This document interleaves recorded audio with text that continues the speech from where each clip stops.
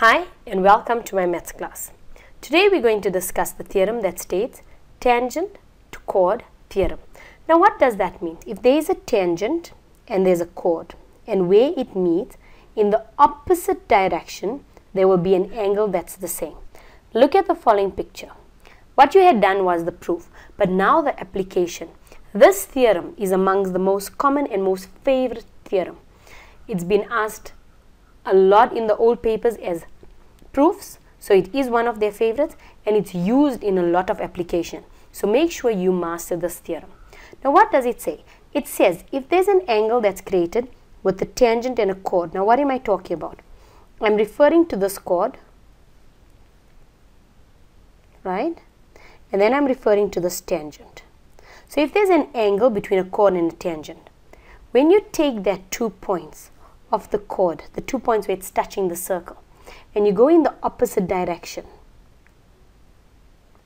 Now why am I saying opposite direction? If you look at the chord, on the right hand side is the angle, but I am talking of on the left hand side, opposite direction.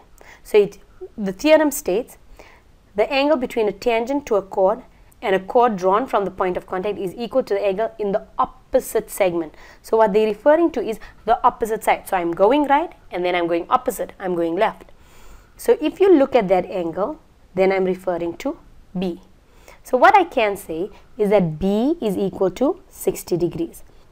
And the reason it's equal to 60 degrees is tan-chord theorem. Now let's look at the other side.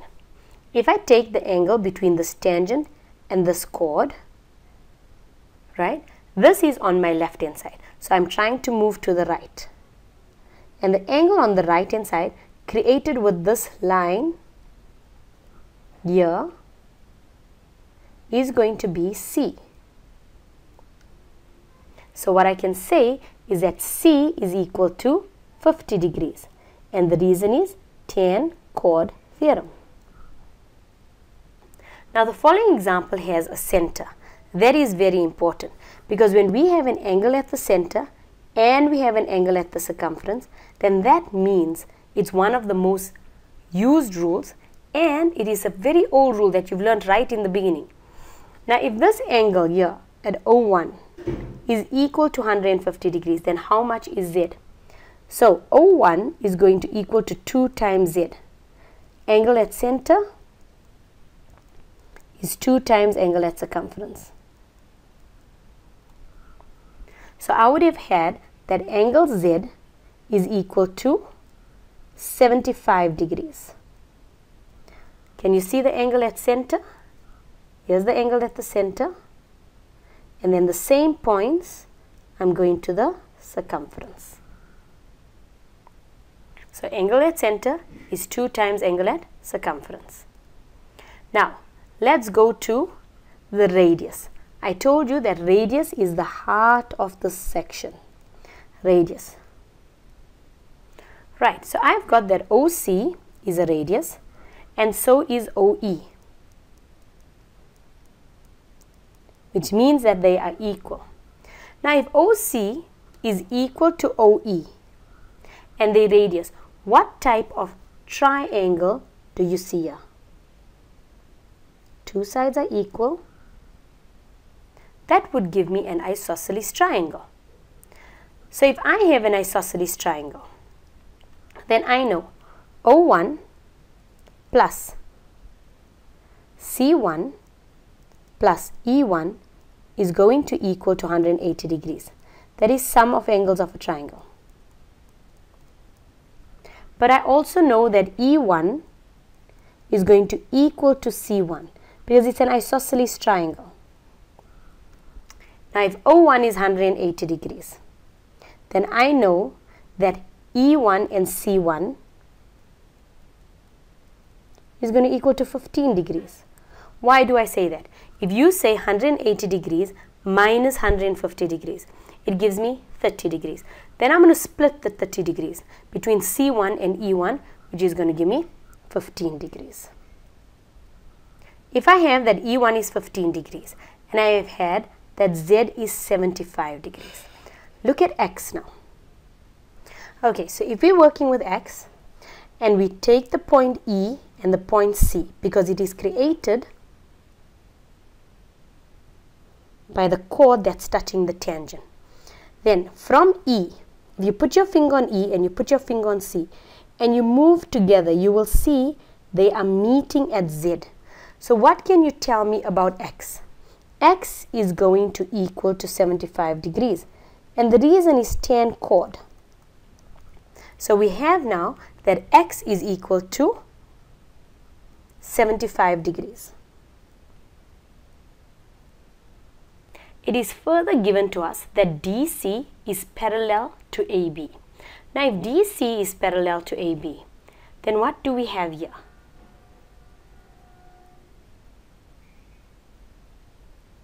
We have Z. So you can't put Z in your exam paper. We have that AED is going to equal to 75 degrees.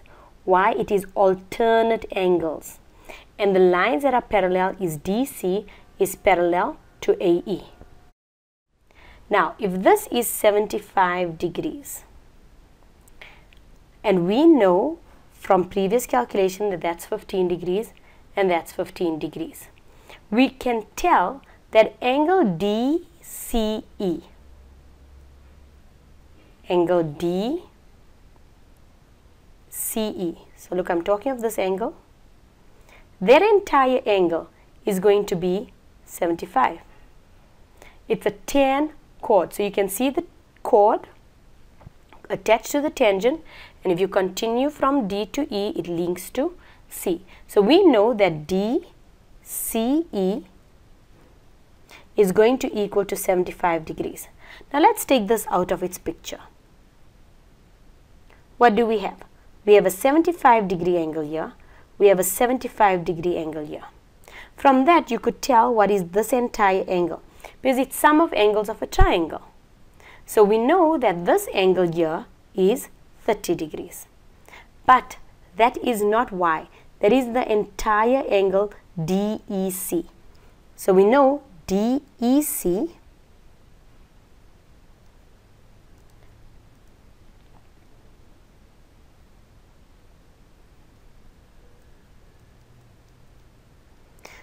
angle DEC is equal to 30 degrees. Why? Sum of angles of a triangle.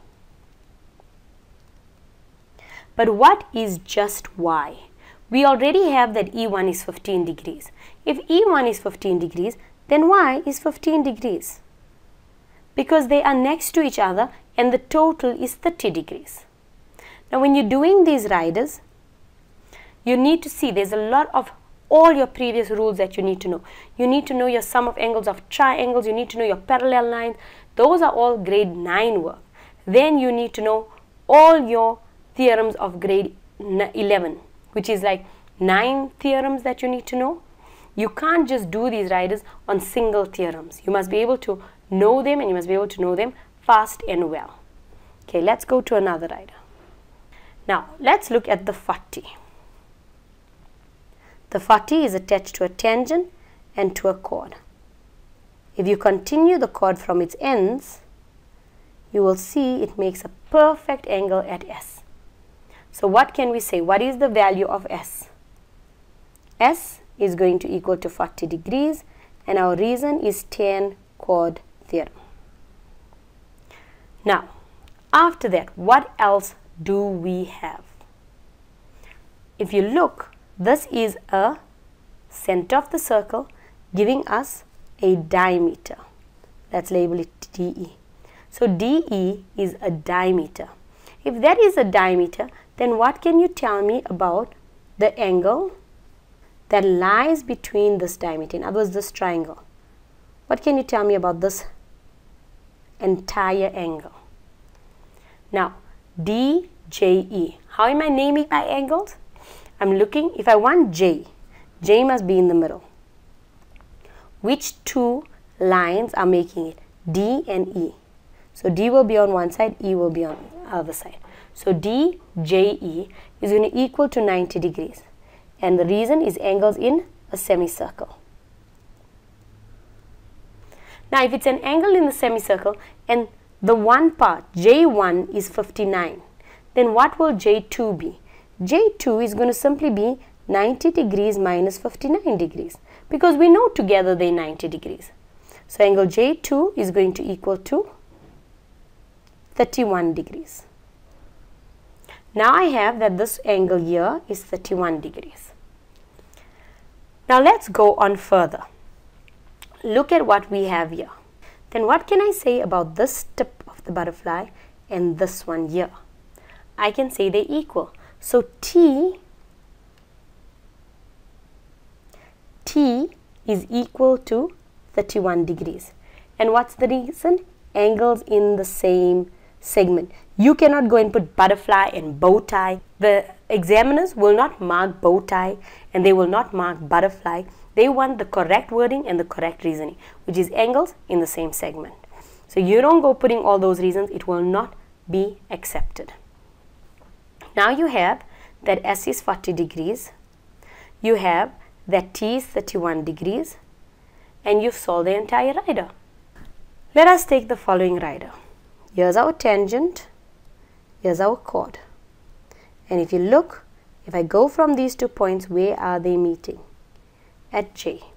So I have that J is equal to 45 degrees, tan chord. Now what would K be?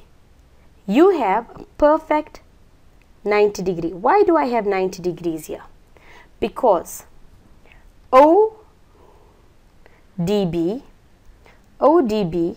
is equal to 90 degrees because it's tangent perpendicular to radius. How do I know it's a radius? Because O is the center of our circle and we've got that it's a 90 degree tangent perpendicular to radius. So if D1 is 45 degrees, then K is going to equal to 45 degrees. Now for I, you could do two things. You could say sum of angles of a triangle, or you could simply say if ED is a radius, then I is going to be 90 degrees because it's angles in a semicircle. So if you want, you could say that, or you could say I plus J plus K is equal to 180 degrees, sum of angles of triangle, and if you solve, you'll still get that I is 90 degrees. Right, let's try the next one. This one is an interesting one because number one, they're telling us that all these lines that are outside of the circle are tangents. Now as soon as I tell you it's a tangent, we got tangents from the same point. So what can you tell me about AD and AF? AD is equal to AF. Why? Tangents from same point.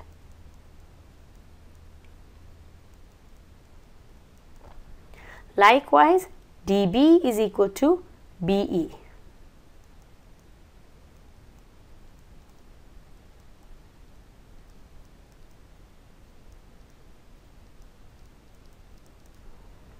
And then we've got EC is equal to FC.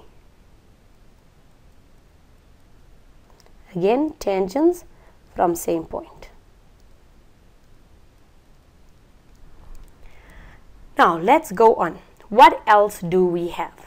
If you have a tangent and you have a chord. So we have a tangent and we have a chord. What do we know? That angle will equal to an angle in the opposite segment. So there we can clearly see that X is equal to 50 degrees. And our reason is tan chord theorem. If I have this as 50 degrees and we have that this is an isosceles triangle, then I have that P is equal to 50 degrees. Why? It's an isosceles triangle. And you know it's an isosceles triangle because DB is equal to BE. And you've already told them why. Now, if you have that that's 70 degrees and F is 50 degrees, what is D1? I'm going to have D1 is equal to 180 minus 70 minus 50. Sum of angles of a triangle. So angle D1 is going to equal to 60 degrees. Now if angle D1 is equal to 60 degrees, what is Y? Can you see? You have to be able to start seeing the tan chord because it's such an important theorem. So Y is going to equal to 60 degrees, tan chord theorem. But if Y is equal to 60 degrees, Q is going to equal to 60 degrees because it's an isosceles triangle. And why is it an isosceles triangle? Because EC is equal to FC. But we've told them that on top. Then last, what is S? S is going to equal to 70 degrees. Look at how it's working now. You have this angle. Here's your tangent. Then you have your line. And if you take the opposite direction that it's moving in, look at the opposite direction it's moving in. Look at where it's going. It's going towards that 70. So S is equal to 70 degrees. Again, tan chord.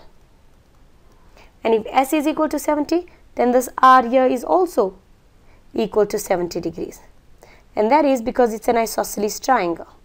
Again, you've told them on top that AD is equal to AF. The tan chord theorem is their favorite, but you must be able to read it. You must be able to say, okay, here's my tangent, here's my chord, it's making an angle, and then I'm going opposite. And once you get this theorem, it's very easy to work with many riders after that. Thank you for watching.